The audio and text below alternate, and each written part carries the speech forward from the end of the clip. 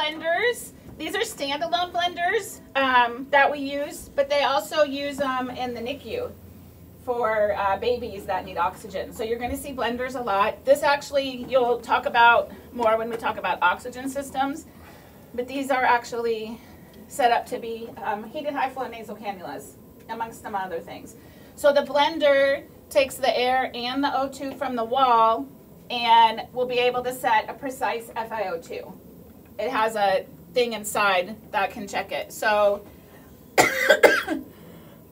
excuse me, I can take this and turn it to whatever FiO2 I want.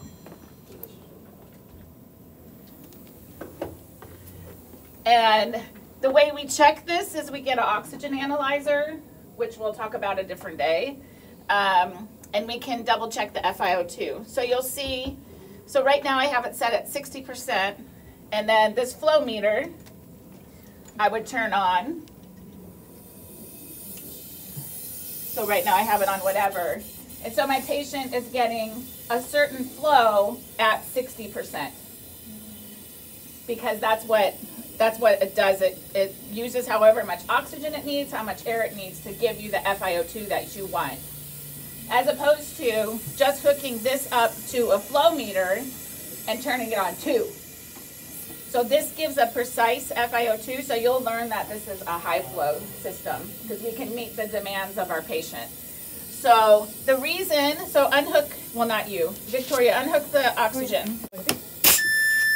It alarms when one of the 2 gas sources is not connected. So go ahead, put it back together. Other way. Other way. Now it stops because it alarms because it can't work without air and O2 together. So a common troubleshooting question you'll see, somebody calls you to check the blender because it's making a high-pitched noise. One of your gases, either one has been disconnected. So that's why it alarms when you turn it on. So it's easy if you just hook them into at the same time, then it won't make the noise. Especially in the NICU, we don't want to scare the babies or the moms. So that's what a blender is. And then up front, I have a concentrator.